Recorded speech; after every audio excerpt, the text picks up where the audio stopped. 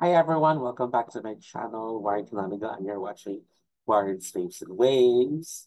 So I'm so excited for this episode because I'll be sharing to you some of the things that I discovered in 2023. At least those things which I can afford to share. Not the very too personal stuff, but let's see in the coming months, maybe next year, if I can muster the confidence to share them. So yes, in less than 3 hours, we'll be welcoming 2024. So thank you very much, everyone, for the love and support, especially those who had contributed so much to how I been doing this year, 2023. Thank you for those who taught me a lot of things and who's with me as I hurdle the challenges. I hurdled the challenges and, tasted and savored the victories and the milestones. So thank you very much. Hopefully 2024 will be a wonderful year for each person in the world. That's definitely my prayer. Okay, so one of the things that I'm really happy about is the reunion concert of Sharon Ginata and Gabby Concepcion. At least in my opinion, the Sharon Gabby love team is one of the most felt, if not the most felt love team in the history of Philippine cinema. And to be able to see them on one concert stage is definitely a bliss, especially in the point of view of those who are really hardcore, solid fans of the Sharon Gabby Love team, and I'm one of those.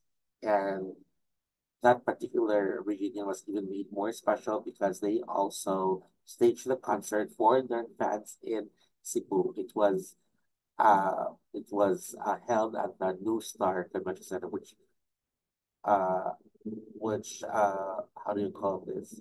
Considered the Sharingan concert to be the very first celebrity concert that was held in that particular venue.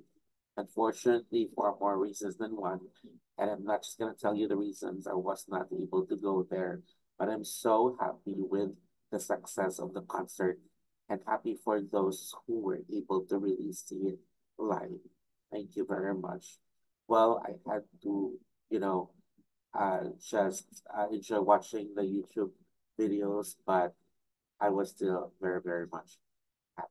So thank you very much, Sharon, and that discussion, and to all the people behind the production for really making us all happy. Thank you very much.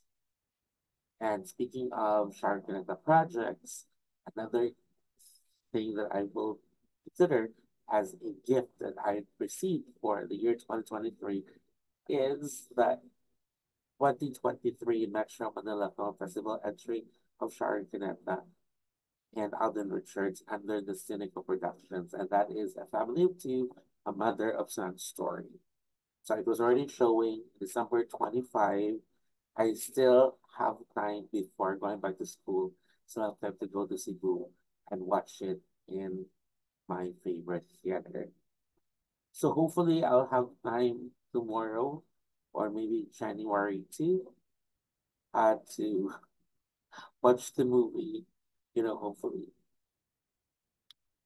And I'm looking forward, as well as the rest of the Sharanians of this world, I'm looking forward for more movie projects and most probably a music album, under Shara Canada's name. So to Shara Canada, congratulations. Uh, your solid fans will always be happy and proud of you, no matter what happens. We're just here supporting you in all your endeavors. Because in return, you made us really happy. So thank you very much. And there are also some products that I discovered for this year. So, for example, if you hear the company name Johnson and Johnson's, what you would immediately associate, or the very first product that you would associated with is their iconic baby powder. And now it's already in eau de parfum form. What I mean is the scent of this eau de parfum is inspired by the fragrance of their baby powder. So if you're a fan of, baby powder scent, then this Eau de Parfum is perfect for you. This one is inspired by the original baby powder, and this one is inspired by their bedtime baby powder. Got this from um bought this from a fashion house near our area. So hopefully you would have a chance also to buy these items and enjoy the scent. This is officially my, welcoming the new year 2024 fragrance. Okay, before I forget, buy again my pulse points because it is only for fun. It's concentrated like Odin told it. Okay, nice. Another thing is, I'm not just gonna divulge the details, but I'm not really a fan of using antiperspirant and anti-deodorant products. So what I did was I tried using antifungal and antibacterial ointment, and it worked. It protected me for 24 hours or even beyond that.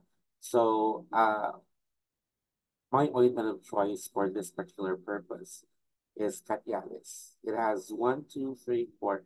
It has five active ingredients, and it has antifungal and antibacterial properties. And that is the reason why it won't let me down.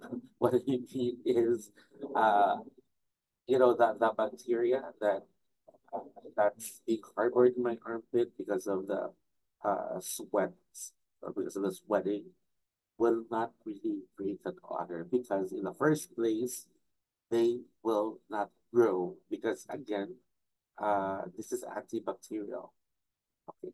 So I don't know if it works for you guys, but you can actually try, especially if you're allergic to some products or if your skin is too sensitive to handle the chemicals in some of the antiperspirant or anti-deodorant products in the market. So Catialis and other ointments like Betet. Betet is also very good.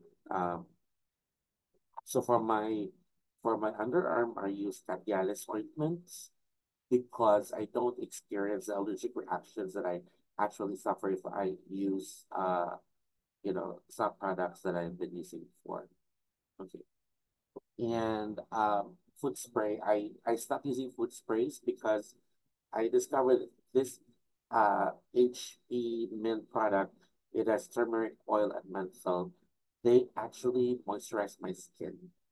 At the same time, they actually control the production of, bad smell, and also they prevent how do you call it, athlete's foods. Athlete's foods actually cost me a um particular species of fungus, so it actually stopped production. So I really love this one. So instead of using food spray or food powder, I make sure to apply or massage this in um, my feet before wearing the socks, and of course before wearing the shoes. And you will discover at the end of the day, when you reach the house, you'll discover that your feet are really moisturized and it doesn't smell bad at all, even if you have been active for the whole day. So yes.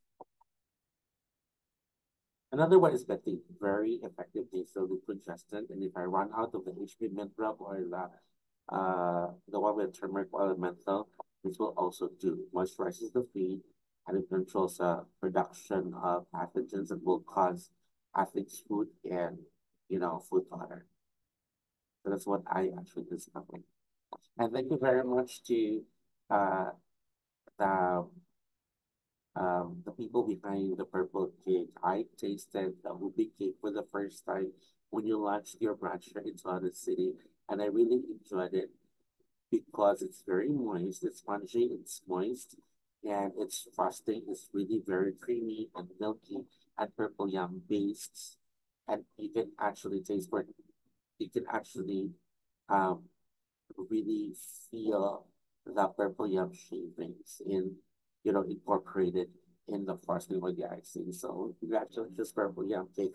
That is also one of the reasons why 2023 is very special because for the first time I was able to really savor the goodness and the decadence of the purple cake. Congratulations. Okay, so that's it for this episode. I can't wait to join my family and friends uh, to to enjoy the food items or the dishes of the medianoche table. So thank you very much for watching. Happy New Year, and I'll see you soon. Bye.